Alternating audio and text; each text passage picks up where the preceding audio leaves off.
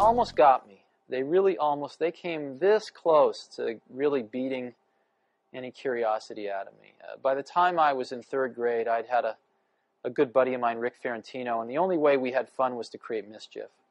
We used to do things like, well, I remember one time we traded everybody. There was a big bike rack where everybody put their bikes, maybe 100 bikes in this bike rack, and we traded everybody our lock combinations for theirs on an individual basis, and then went out one day and put everybody's lock in everybody else's bike, and it took until about 10 o'clock that night to get all the bikes unsorted and stuff like that. We'd set off explosives in teachers' desks and stuff, and it was pretty serious. We got kicked out of school a lot, in 4th grade, I encountered one of the other saints in my life, which was they discovered they were going to put me and this guy Rick Ferrantino into the same 4th grade class, and the principal said at the last minute, no, bad idea, separate them.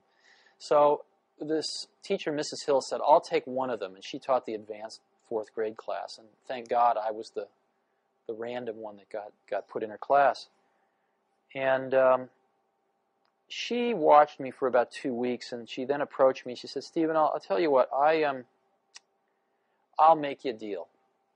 I have this math workbook, and if you take it home and finish it on your own without any help, and you bring it back to me, if you get it 80% right, I will give you $5 and one of these really big suckers. She bought it. She held it out in front of me, one of these giant things. And I looked at her like, are you crazy, lady? Nobody's ever done this before. And, of course, I did it. And she basically bribed me back into learning with candy and money. And what was really remarkable was that, before very long, I had such a respect for her that I sort of reignited my desire to learn. And she was remarkable. She got me kits for making cameras. I ground my own lens and made a camera, and it was really quite wonderful.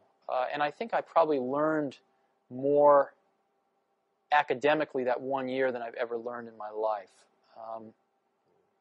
And it created problems, though, because when I got out of 4th grade, they tested me, and they decided to put me in high school.